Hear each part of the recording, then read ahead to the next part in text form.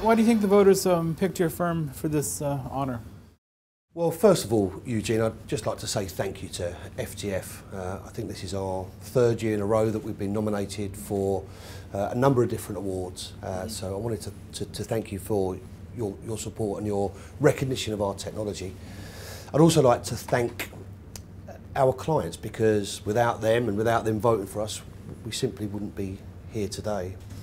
But to answer your question directly, Eugene, I think our clients share our vision for really developing disruptive technology that can really help and assist in the challenges around data integrity, around the complexities of regulatory compliance.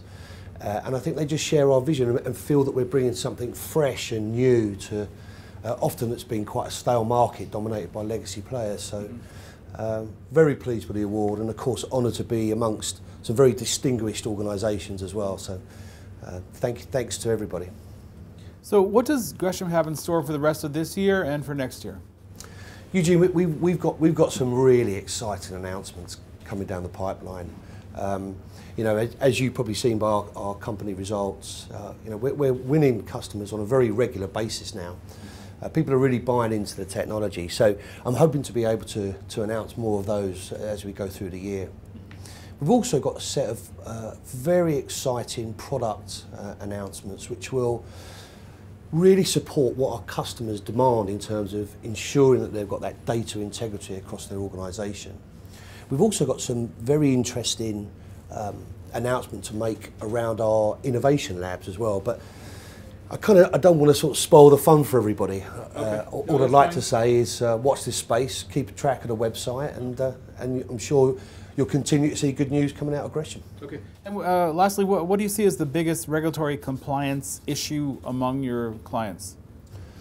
Well, I mean, it's hard to put something directly into one single issue, Eugene. I mean, if you look at just focusing on the US and what the regulatory landscape looks like in 2016, there's challenges around, you know, new proliferations of Volcker rule. There's the capital and liquidity requirements. There's a whole set of new requirements around BCS 239 and now 248 in terms of the liquidity aspects of managing, particularly in the capital markets.